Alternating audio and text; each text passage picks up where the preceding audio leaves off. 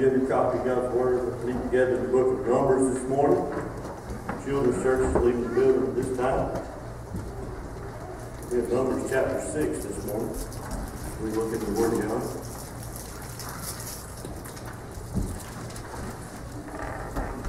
We help y'all out. Start in the beginning. Genesis, Exodus, Leviticus. Y'all know where Leviticus is at. Y'all read there all the time, I know. Nobody reads Leviticus. And then Numbers. About 4 chapters, or 4 books in, you'll find the book of Numbers. And go to the 6th chapter. We're going to look into the Word of God. Amen. I still hear a few pages turning. Everybody there, amen? Amen. If not, give me a minute. All right. Let's begin reading in verse 22 of Numbers chapter 6, and we're going to read down through verse 27. You probably heard this before, but we're going to talk about it this morning. In verse 22, it said, "And the Lord spake to Moses, saying," speaking to Aaron and to his sons, saying, "On the wise ye shall bless the children of Israel, saying unto them, The Lord bless thee and keep thee. The Lord make his face shine upon thee, and be gracious unto thee. The Lord lift up his countenance upon thee, and give thee peace. And they shall put my name upon the children of Israel, and I will bless them." Let us pray. Father God, we thank you that we might be able to come before your throne of grace. God, we come with such great expectations today because you are a great God. We thank you for meeting with us in our song service this morning. And I pray, God, that you would open our hearts to receive everything that you have for us. And I pray you would empty us out of ourselves, fill us with your Spirit, God. We might be able to rightly divide the word of truth. That this word would go forth and accomplish everything that you desire to do in this service today. That we might be able to leave here saying it was good to have come to the house of the Lord. I pray you'll touch your servant. I pray that you'll help me to be the effective communicator of the gospel that I so richly desire to be, and I might be able to do the perfect work of God. We love you so much. We thank you. We praise you. We ask all of these favors and blessings in Christ's true and holy name. We do pray, and all God's people said, Amen. Amen. You know, if I was reading that, let me back up just a minute. I was just thinking about something. We were singing that song, "I'm Going to See the King." You know, I got thinking about Mephibosheth. I don't know where that came from. But anyway, I ain't going to charge you no extra for this. But I got thinking about Mephibosheth going to see the king.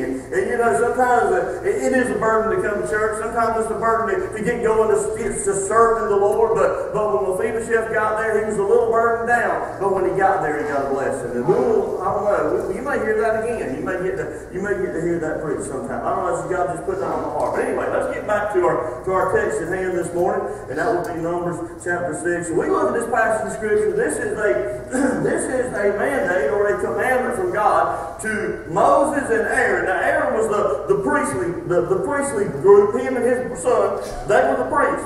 Now, as we begin to understand this was God's way of telling them how to pronounce blessing upon his people. Now, I just really got to reading this. It's kind of interesting in the intro here, but it's kind of interesting in verse 25. It talks about that the Lord make his face to shine upon thee. And he fixes his face upon us, that he shines upon us. And I think about that. I think about how God fixes his face on us. And I think about our face sometimes. You know, I think we all, well, most everybody, let's just say that, does pretty good about controlling our mouth. And not saying the things that we shouldn't say, and saying the things that we do. Sometimes we get agitated and aggravated, and you know, sometimes we do slip up and say things maybe we shouldn't. But here's the thing, here's what I really believe, and I don't know, maybe just me.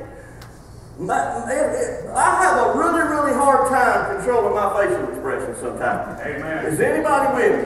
Anybody picking up what I'm putting down there? Okay, I'm glad I'm not alone. I'm glad I'm not the only one that just cannot get my facial expressions in check. Okay, so I think about that. You know, we get that look sometimes. You know, something that we said, we're like, get that stink eye, you know, going on there. And that says a lot. Our face says a lot about what we're thinking. And you know, just a facial expression can be a positive thing, it can be a negative thing. I remember when I was a kid, play sports. I remember always searching the crowd, looking for somebody up there that would, give me some encouragement, just a smile, just a nod, just a little bit of encouragement. I think that's still going today. Even students today, I've seen them playing basketball and playing baseball, football. They're searching the crowd, looking for someone to give them some encouragement. Just that little bit of a nod, just that little bit of a smile, and whatever, that facial expression goes a long way.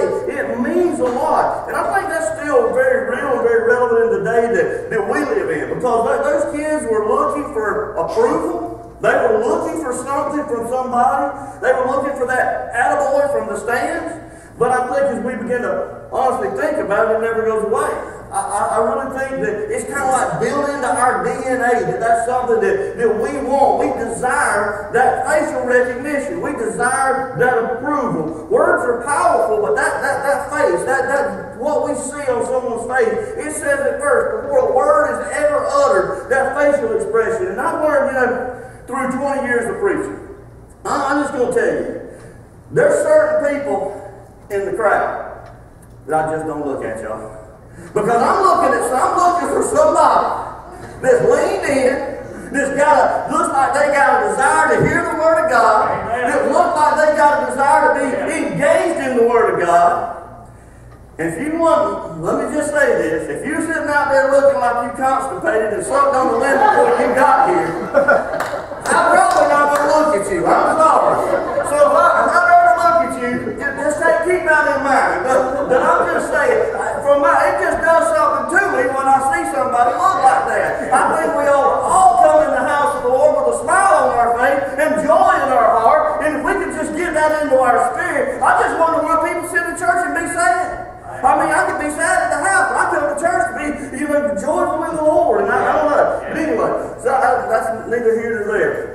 But you get messed up looking at the wrong people. From this vantage point, somebody just don't know what you look like. Bless y'all. But anyway. But I gravitate to those people that are engaged and do look like they are engaged in what I'm saying. So it matters what we do with our face. That's the point I'm trying to make. That it really does matter what our facial expression. It goes a long way in saying what's in our heart. It goes a long way of saying. I think about facial expression. Anyone have your facial expression thing that you look on the iPhone and open up your iPhone? Any of y'all got that? Any of y'all have trouble with that? Anybody? You have trouble with that? Okay, I just wonder, because sometimes I just wonder how that takes place. I just wonder if maybe we take that picture when we first get up in the morning. And then as we kind of put on our game face and put on get our hair fixed, and some of you ladies get your makeup on, and then all of a sudden you struggle with that thing. It's like it don't know who you are. It's trying to figure out, what happened there. That don't look like the same person that took that thing. The hair might be a little different or something. I got something that'll help. Did you know that there is an alternate ID on there? You can actually put several different IDs. Like it's really popular back in COVID. You can take like a little mask on. You can have one without a mask, one with a mask, and it would differentiate between the two. There's a setting on your phone. I just learned that. We'll charge you no extra for that either. But anyway, there is a setting on your phone called alternate ID. And I think sometimes that is very real and very relevant in the day and age that we live in. That if we're not careful, we'll have an alternate ID. We will have an ID here at church, we'll have an ID out of church, we'll have an ID with this group of people, we'll have a different ID with this other group of people over here. And you know what we're doing? We're looking for them to give us approval. We're trying to do what we need to do to get approval from this group, so we act this way. When we come to church, we act another way to get approval from this group. And then as we go through life, we just find ourselves, and all of a sudden we're really confused, and we're as messed up as a chameleon in a bag of Skittles, and we don't know what to do. And here we are. Y'all get that later. But anyway, here we are trying to figure all this out. And I think so many times if we could just get to the point in our life where we say, okay, I'm going to fix my face on God. Amen. And I want to trust Him because He has fixed His face on me. So as we begin to really look at this, we've seen this passage of Scripture that Aaron, he's got a mandate from God, and he's got the word from God to be able to bless God's people. And I don't, someone that their face will just light up when they see us. And if you think about that, you can look all through the world, and you're not going to find someone that their face is going to light up every time they see you. I don't want to bust your bubble, but there's going to be times that their face will light up when they see you because they long to see you. Or there may be times that they want something and their face lights up and says, oh yeah, I need to talk to you. You know, you get that. And sometimes when you make a mistake, you falter and you fail, you come up short. Yeah, their face don't light up then. But the good news of the gospel is we serve a God that no matter who we are, no matter what we bring to the table, no matter how many times we fall or how many times we fail, or how many good deeds we do, His face is the same. He always looks at us, and He looks at us in a way that is saying yes, acknowledging us for who we are, and that we are wretched sinners outside the grace of God. But what happened on the cross has made a difference in our life. And as He begins to see that, He don't see us as who we are. He sees us behind and under the blood of our Lord and Savior, Jesus Christ. And He sees that, and He says, they're mine. And I'm well pleased with them. And as we begin to really put that into perspective, if we're really looking for something in our life, we're looking for somebody that's looking at us and sets their face on us and will overlook our insecurity, our idiosyncrasies, whatever we may have. And we're looking for somebody that will do that each and every time. Not one day and not the next, but every single time that's consistent. That's God. That's the God that we serve. So when we think about that, you know, as we look at this passage of Scripture today, our Scripture today tells us this. We get affirmation in the Word of God. Verse 25 says it this way, the Lord made His face to shine upon thee and to be gracious unto thee. He made His face to shine upon thee. It didn't say when we're doing good, when we're walking right, when we're living right, when we're doing all the things that we're supposed to do, when we're coming to church every Sunday and meeting all the requirements and coming to Sunday school every Sunday and doing everything that we feel like we need to do, then and only then is God's face shining upon us? No. It's all the time. Because He loves us. He cares for us. And I think as we reaffirm with that Scripture there, and you know, sometimes I think we just need to quit acting like we got it all figured out. We just need to quit acting like we got it all together. Because God knows we don't. He knows better. He knows we don't have it figured out. And I think, you know, we need to stop praying and bargaining with God. And not stop praying, but we need to stop praying those prayers that we're bargaining with God. Because here, let's just be real. We don't have any chips, church. We don't have nothing to bargain with. I don't even know why we think that we can bargain with God. Because we have absolutely nothing to bargain with. Amen. But here we come to God. God, if you'll do this, I'll do this. And God knows our heart. God knows that our intentions may be good. But the flesh is weak, church. We'll fail miserably sometimes. We might do that a time or two when we can make a vow, I'm not going to do this and I'm not going to do that. But how many New Year's resolutions have you made and kept? I mean, let's just be real. We fall and fail every year. And we do simple things. We're going to do this, and we're going to lose weight, and we're going to do whatever. And you know, as we begin to think about that, if we can't keep simple things, how are we going to keep big things? We can't. That's the reason Jesus had to come and die for us on the cross. That we could take our sin debt and lay it at the feet of Jesus and it be covered with the blood of Jesus. That's the reason He had to come. We couldn't keep the commandments. There was no way, and God knew that. And I think the only thing that we got to do, the only thing we got to offer God is we come broken to the end of ourselves. And we just say, God, this is who I am. And just be real with God. You know, I think about a baby. You know, you begin to think about how babies change the lives of people, how babies change the imagery of people. You know, you can take the hardest heart in the world, and you can hand that person a baby. Their whole visage will change. Can you stop this morning? But they will change all around. Their voice will get higher, they will get a few octaves higher, and they'll be saying little coochie-coo stuff like that, you know, that they normally wouldn't say. But I mean, you begin to think about how a baby would change people. Now, what's so interesting about a baby? Why does that do that? This baby, can they do anything for you? No. I mean, they're pretty much helpless, right? I mean, they're pretty much dependent upon somebody else. And as I begin to think about that, I begin to think about our lives. And sometimes we come to God and we just say, God, I need you to fix it like this and fix it like that. Or God, I need this in my life or that in my life. And God says, no, you don't. But here's the interesting thing about it. If we could just come to God like a child, childlike faith. If we could just come to Him and say, God, I'm pretty much helpless. I'm pretty much be out of resources. I pretty much don't have anything. I've messed myself and I need cleaning up, God. That's just pretty much how it is with a baby. And I think if we could understand, if we could come to God the same way and say, God, I'm just a mess. I'm just a big old mess. Amen. But God, I know you can fix that. You can clean my life up. You can help me to overcome that. And I think as we begin to really look at it, we just need to quit bargaining with God. Quit coming and acting like we got it all together. Because we can't. We don't have it together at all. So, God looks at us like this, and that's when He begins to want to help us. That's when His face begins to shine on us. And He begins to fix things, and He begins to bless us. And that's what this whole passage of Scripture is about. It's to Aaron and his sons, the priest, and He's telling them. He said, listen, I want you to be, I'm commissioning you, God is commissioning him through Moses, to go and bless God's people. Now, God gives him some instructions here as we begin to read this passage of Scripture, because, sometimes I think that we have the wrong image of God, and if we have the wrong image of God, it will have the wrong effect on how we feel about ourselves and how we feel about other people, because here's the thing, let's just think about it this way. If you feel like God is annoyed with you, if you feel like God is aggravated, agitated, or annoyed with you, you know what that'll do? It'll cause you to be aggravated, agitated, and annoyed with yourself.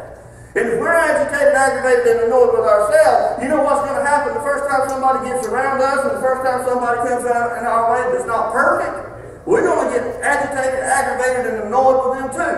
Amen. So if we can see God in the right perspective, God will show us in the right perspective, and then He'll teach us how to love others in the right perspective. Now, that's not easy to do sometimes, but I think if we get the right imagery of God, we see ourselves differently, and ultimately we see others differently.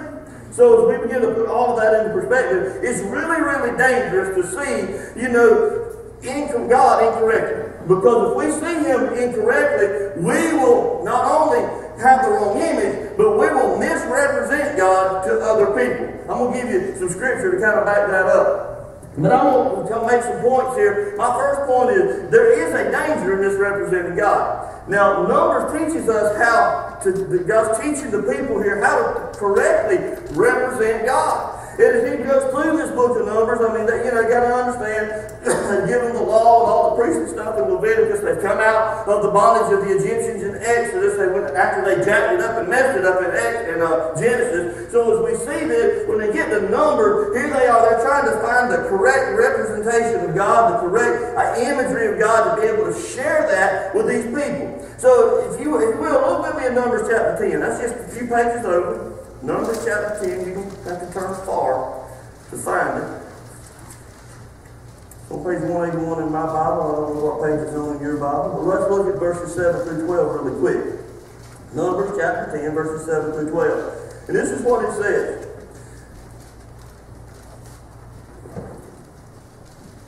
When the congregation, excuse me, let me make sure I get it right. Yeah. All right. When the congregation is gathered together, you shall blow, and you shall not sound the alarm, for the sons of Aaron shall blow the trumpets, and they shall be able to find the ordinance of your generations. And if you go to war in the land against the enemy oppresses you, then you shall blow the alarm of the trumpets, and remember the Lord before you, and shall be saved from your enemies. So now, as you begin to see this, they begin to see God for who He was. A God that was able to come and overcome their enemies. A God that was able to meet them at their point of need. Now, as you begin to see, they understood who God was, and they realized this trumpet was symbolic of that. So as they begin to understand the way of God, they begin to understand the correct representation of God, everybody began to follow this. Now, if you remember another story in the Bible, there was a time when Moses was being just really battered by the children of Israel. There was no water in the land. There was no water for them to drink. And Moses had gotten aggravated, agitated, and annoyed by the people. Now, as you begin to understand this, you begin to see that God told Moses, this is what I want you to do. I want you to go, and I want you to speak to the rock. Y'all know that story. Y'all remember the story? He couldn't get into the promised land. Why? Because he smoked the rock? Well, as you begin to understand that, we begin to see that because Moses was aggravated, agitated, and annoyed, he looked at him and he said, you bunch of rebels. He was aggravated.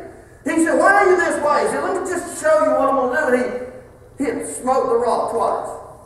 Now, as we begin to look at this passage of Scripture, we begin to see that he blatantly misrepresented God, because the Apostle Paul says in the book of 1 Corinthians, he says this, that rock was symbolic of Jesus Christ. And as we begin to see this, he blatantly misrepresented God, who God was, and God says, I want to let the people go into the land, but you can't go, Moses. You're not going to be able to enter into the promised land. You can see it from a distance, from afar, but you're not going in. And as we begin to understand that, there is a danger in really misrepresenting God. Sometimes we need to do that and learn how to fix our faith, because sometimes just walking through life, we do this so unintentional. But we're walking around and we're joint heirs of Christ Jesus. We are a royal ambassador. We're a royal priesthood. And I think as we begin to represent God and we walk around with a scowl on our face, we walk around when people look at us like, what in the world is wrong with them? Are we truly representing the image of God? I don't believe God's sitting in heaven with a scowl on his face, church. Amen. I don't believe he's sitting up there looking sad, looking depressed. Amen. I really believe he's sitting up there high and lifted up, joyful and excited about what's going on in heaven. But not only that, joyful and excited that we can have abundant life here in this world. And he desires that for us. And if God can be happy, we can be happy, because he has the resources to make us happy. But we're trying to be happy in and of ourselves. We're trying to fix ourselves. And God says, if you'll just fix your face on me, I'll fix your problem. I'll fix what's going on. I'm not fixing the way you want it fixed, the way you think it ought to be fixed, but I can bring you joy. I can bring you hope. I can bring you peace. I can bring you comfort. I can bring you what you need. We'll talk about that in just a little bit. And really, if you think about this passage of Scripture, if God had not told Aaron and Moses this, we wouldn't have that song. You know the song. The Lord bless thee, keep thee, make his face shine upon thee, be gracious to you. You remember that song? Y'all need me to sing it? No, y'all don't need me to sing it. Okay. But we wouldn't have that song. And we think about that, and we begin to think that how this Scripture is so real and so relevant. And I think there's something that's really repetitive in the Scriptures. I want to show you there. And as we read this, let me get back to the Scripture here. Yeah, it says, and the Lord spake to Moses, saying, speaking to Aaron and his sons, on the wise ye shall bless the people, the children of Israel, saying unto them. Three things right here in these next three verses that really just stuck out to me. The Lord bless and keep thee. The Lord make his face to shine upon thee and be gracious to me. The Lord lifted up his countenance upon thee and give thee peace. Now, as we begin to see that, y'all see the common denominator there? Y'all seeing what I'm seeing there? The Lord. That's big L. If you was here on Wednesday night a few weeks ago, a few months ago, you know what that means. What does anybody remember what the Lord with a big L? That is Yahweh, Jehovah, Yahweh. So as we begin to see this is Yahweh, the Lord speaking. And this is what Yahweh is going to do. He is going to bless and keep thee, make his face, fix his face upon them, and he's going to lift up their countenance, set his face towards their countenance, and he's going to give them peace. So as we see this is the same God that met with Moses at the burning bush. And he told Moses, he said, listen, I want you to go to Pharaoh, and I want you to tell him to let my people go, and you tell the people that you're there to get them, to bring them out of the bondage of Egypt. And he said, I want you to go and tell them this. Now, as we begin to understand this is Moses. He's thinking, okay, who am I that I should go? I can't even talk plain. I'm stuttering. And finally, he says those famous words. He said, well, God, I'll go. But who am I going to tell them that sent me? And it's interesting what God said. Jehovah said this. Yahweh said this. He said, you tell them that I am sent thee. Now, why did he say that? I think what God is trying to communicate to Moses and get Moses to communicate to the people that are in the bondage of Egypt there, I really believe he's just saying, you know, I could tell them, I could tell him to tell them that I am their life. But I'm also their strength. And I could tell him to tell them that I am their provider. But I'm more than their provider. I'm not just their provider, I'm their protector. And I could tell him to tell them that I'm their refuge Oh, but I'm more than that. I'm their shield. Oh, I could tell him that I'm their healer. Oh, but I'm so much more than that. I just need him to tell them that I'm the way, the truth, and the life. And no one can come to the Father except by me. And I began to think about God trying to get this communicated to Moses there, and he just kind of summed it up. He said, let me just condense this right down. He said, I am. I am the I am that I am. Whatever you need, I am. Whatever you come up against, I am. And as we begin to really, get excited about this and think about this, someone ought to just get excited and praise the Lord, because no matter what changes in our life, what wilderness that we walk through in our life, what obstacles we come against, and we've got a God that is, no matter what we're up against, He is I am. He's our provider when we need provision. He's our strength when we're weak. He's our joy when we're downtrodden. He is our peace when we just don't have peace at all in our mind. But I think if we can just get a hold of that and know that no matter what we're up against, we have a God that is there, and He is I am of I am. Now, that's what He told Moses. He said, you go and you tell them that. And I think as we begin to see this, Moses needed this. Wait a minute. Maybe that's the reason that Moses got to see God face to face. You ever thought about that? The Bible says that all the other prophets had to hear God through visions and dreams. But he said, when I speak to Moses, I'm going to speak to him like a friend, like a man, face to face. That's how we're going to speak to Moses.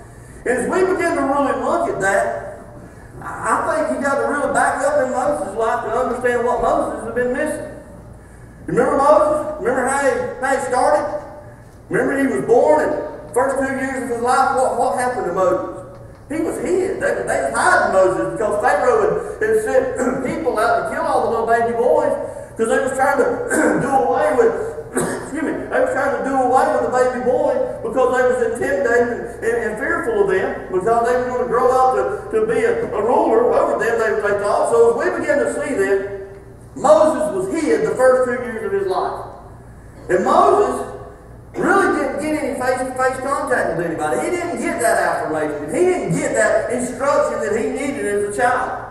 Here he was, he was put in this little basket, he was floated down the Nile, and the alligators eat up a bunch of kids. They was just throwing them out there. The crocodile throws them for the alligators and the crocodiles to eat. There was a lot of them just slaughtered in that day. But Moses, he was put in this basket. He went down there, and Pharaoh's daughter was bathing there. We know the story. She picked him up and took him back to his mom, and the mom took care of him. He was raised up there in the palace, and I began to think about that. All through this, when Moses got out of that palace, Moses is probably thinking, I was rejected as a child.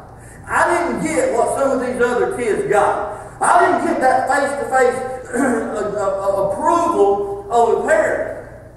But I think as we begin to really look at that, I think at some point in Moses' life, he realized that he was not rejected, that he was protected. It was not because God rejected him. It was because God had protected him by putting him in this little basket and putting pitch on the inside and the outside and floating him down the river and getting him to Pharaoh's daughter. And she turned him back over to his mom. And as we begin to see this, sometimes in our life, we go through things and we think that God is far away from us. We feel like God has rejected us. And we feel like that we have had to do this all on our own. But if we'll really look back, I just wonder if there's somebody that can praise God this morning and say, God, if you had to send me on that journey, if you had to send me that way, and I thought you rejected me, I thought you had turned your back on me, I thought you had let me hung out to dry, and you just forgotten about me. But God, now I see the protection that was on me. I see that was on my life, that anointing that you put on my life, because anybody else it would have killed in that situation. But here I am standing today, knowing beyond a shadow of a doubt that it was the protection of God that brought me through this thing. Because we see this, we begin to understand that sometimes we got to get the correct imagery of God. Sometimes we get this, we speculate, and we kind of think about, okay, well, God, you're just, because I'm not hearing from you the way I need to hear from you, God, you're not doing what I want you to do, and God, you're rejecting me. You are rejecting me, and no, that's not that at all. I think there's areas in our life that we feel we've been rejected by God, but we look back, we see where that sovereign God was guiding our pathway the whole time, in places that others would have died. The next thing I want to point out is we see that the Lord, we see that was a common denominator in there. But then there's something else that we see here. we see that the Lord bless thee and keep thee. Now bless, that's an interesting word. I think if we look at our second point in this passage of Scripture, we see that if God has a default, it's blessing. But think about this for just a moment. Before there was original sin in the Garden of Eden, what came before the original sin? The original blessing. Because God placed them in the garden that was perfectly prepared for them and gave them everything they needed to be sustained and taken care of in that garden. So before the original sin was the original blessing. That's who God is for us. He has a desire to bless us. He has a desire to meet the needs that's in our life and bring blessings into our life. But we got to understand that is His default. And when we get blessings, we just get that really confused sometimes. I think as we begin to see this, everybody has this mixed opinion about blessings. And contrary to what some preacher may have screamed at you one day, that you're going to bust hell wide open, I just need you to understand that God, that is not necessarily what God has intended. Now, that's not at all what God has intended for your life. God intended for your life that none should perish, but all should come to repentance. Yeah. So as we begin to understand that and try to put that into perspective, we begin to see that God's default is blessing. Now, He never do we see God ordain a priest and say, I want you to go out and pronounce curses upon the people. What did He say? I want you to go out and be ordained to pronounce blessings upon the people. Now, there was a time that God told them when they went into the land of Canaan there, He said, this is what I'm going to do. He said, I'm going to bless those that bless you, curse those that curse you. But He never told the priest, He said, I want you to go out and pronounce curses on the people. Never. We don't see that. So God's default is blessing. Now, as we begin to see that, we got to understand that word blessing. We begin to look at it, and I think as we begin to think about that word, we have watered that word down. Because as we really look at that word, what do we say that? Like, bless you, and use that word bless. So many times, let's just think about it. When someone sneezes, oh, bless you. This is what gets me. Sometimes I can go, and somebody, bless you! Don't let your bless you be louder than my sneeze. I don't know why people do that. I can sneeze over here, somebody from the back will go, bless you! That's so watered down, church. That is not what that word was intended for. We have reduced that down. And I think we've reduced it to a financial thing. Oh, yeah, I need to be blessed by God financially. I need this. If somebody come up to you, they'll give you a little bit of money and say, the Lord has put it on my heart to bless you. And they'll put that on, praise the Lord, thank you. When did He put it on your heart? Because I really needed this 3 weeks ago. That's when the light bill was due. Sometimes we just really get that in our spirit. That's the blessings of God. And it comes from something financial. And I'm not saying that you can't be blessed financially, but that is certainly not the intent of that word as we go back and really look that word up, and we'll talk about it in just a minute. But I think as Christians and church people, we've learned to even kind of criticize people with that word. You say, what do you mean? And how we say, she's a little bit homely. Bless her heart. He's a little bit slow. Bless his heart. We use that word so loosely that we begin to just use it, take it completely out of context. And I think as we begin to really understand what that Hebrew word means, we got to really go and understand that it means to come down or to kneel. Now, if we put that in perspective, if we put that into context, here's the imagery that follows suit with that word. We have a God that has come down, that has knelt down, and that has wrapped Himself in flesh.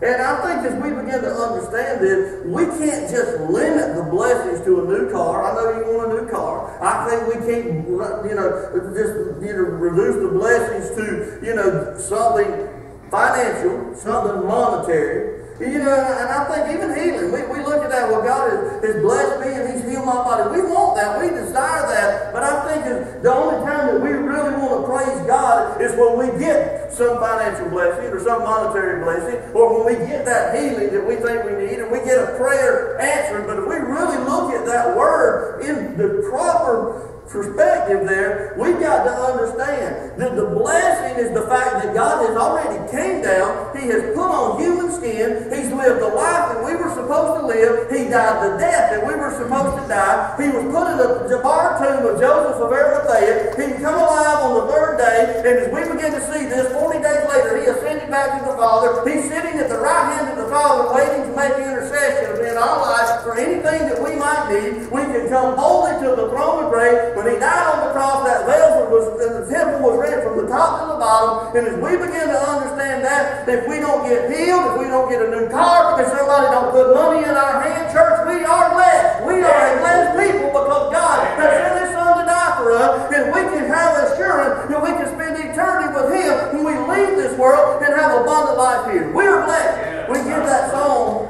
backwards. We sing that song. When the praises go up, the blessings come down. No.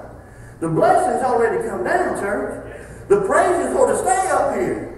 We ought to be praising Him every day when we get up. We ought not have to be pumped up to praise the Lord. We ought not have to have a worship leader to come in here and say, let's worship the Lord together. We ought to be pumped up because He did come down and humble Himself to death and die on the cross and stand at the right hand of the Father that we might have intercession right now, today, right at this very moment. We have been bought with a price. We have been made joint heirs with Christ Jesus. And if we can't get excited and praise Him about that, what are we going to praise Him for? And I think as we begin to really put our minds in gear about that, we only want to praise Him when we get something tangible, something monetary.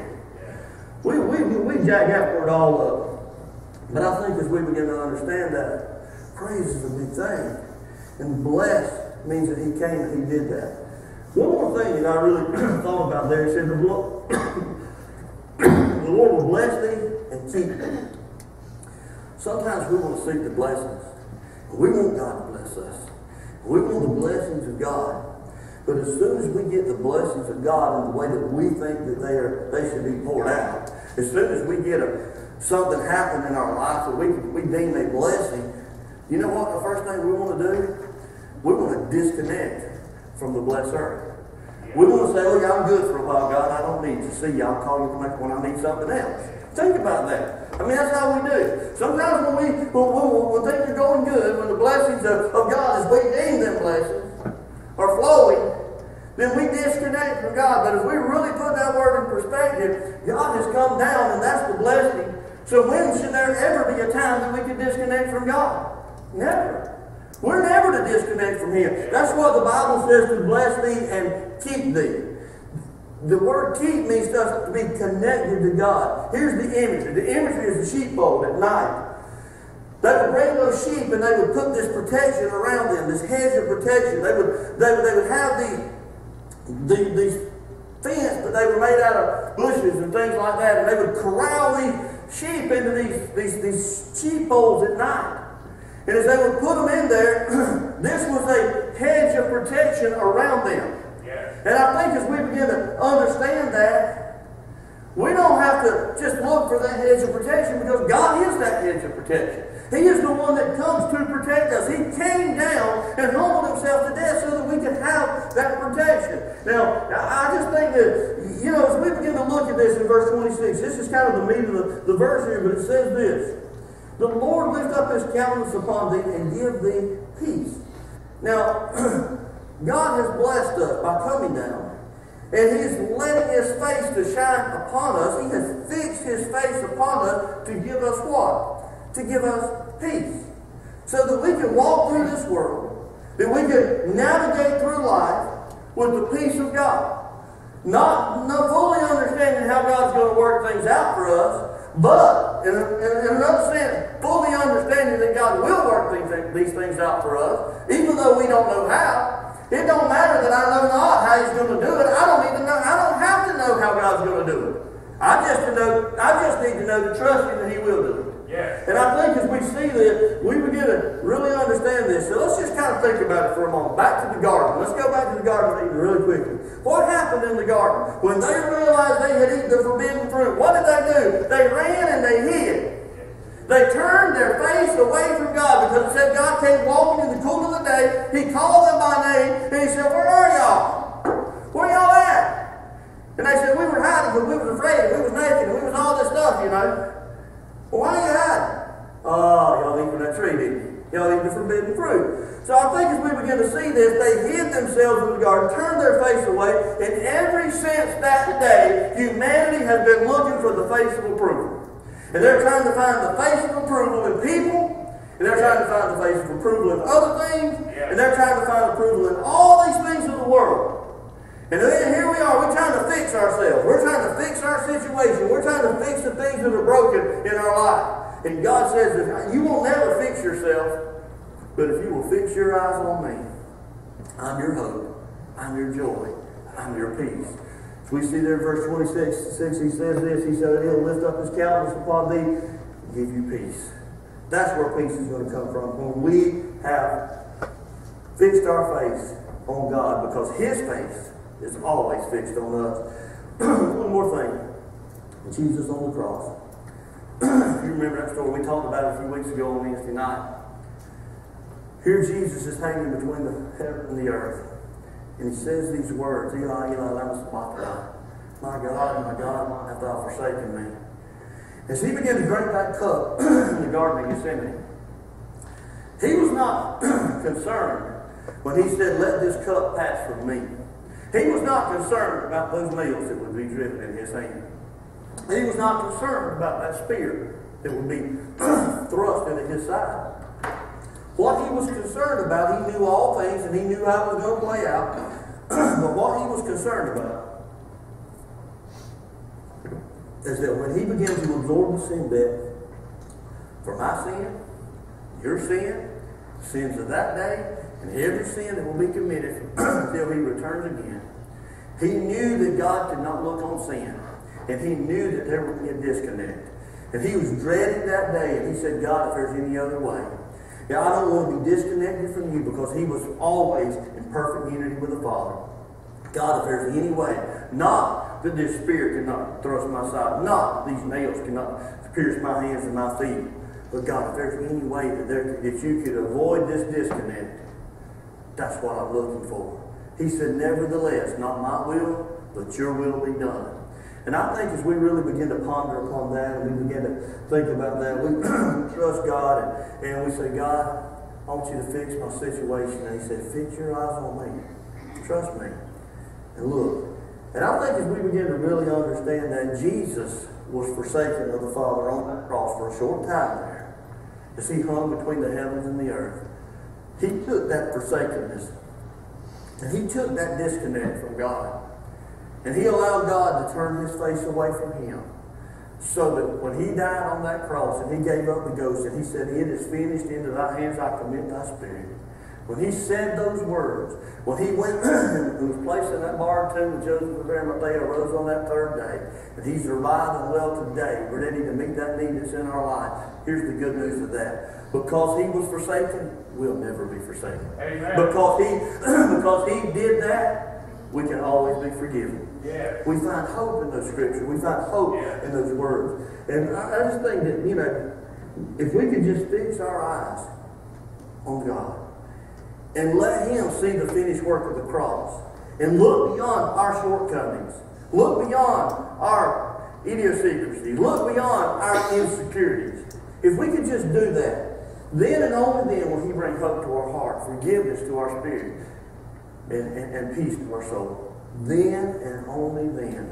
I don't know where you're at this morning. I really just don't want you to be confused about lessons. I really want you to understand that no matter what we're up against, we're already been blessed. We've already been blessed. Well, you may be here this morning and you just say, "Well, I need a blessing from God." Well, you've already been blessed. Well, you received that blessing. And that blessing comes when Jesus died on the cross. That blessing came through salvation. Now, if we begin to understand that, we begin to understand we have to receive that. It's not something that, that we can buy. It's not something that we can inherit. It's something that we receive as a free gift.